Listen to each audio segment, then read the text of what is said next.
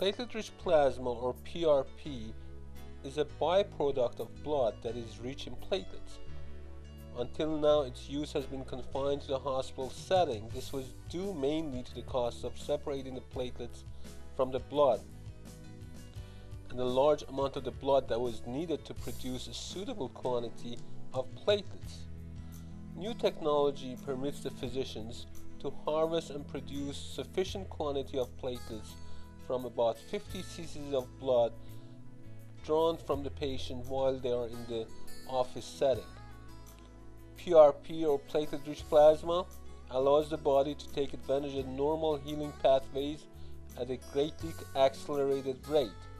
During the healing process, the body rushes many cells and cell types to the injected area in order to accelerate the healing process. One of those cell types is platelets. Platelets perform many functions, including formation of a blood clot and releasing growth factors into the diseased or arthritic and injured joints. Some of the most important growth factors are platelet-derived growth factor, insulin-like growth factor, transforming growth factor beta, and vascular endothelial growth factor, which could lead to angiogenesis.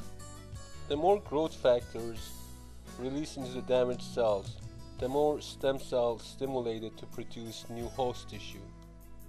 To summarize, the platelet function in orthopedic regenerative medicine are: number 1, stem cell binding; number 2, growth factor concentration; and number 3, tissue regeneration.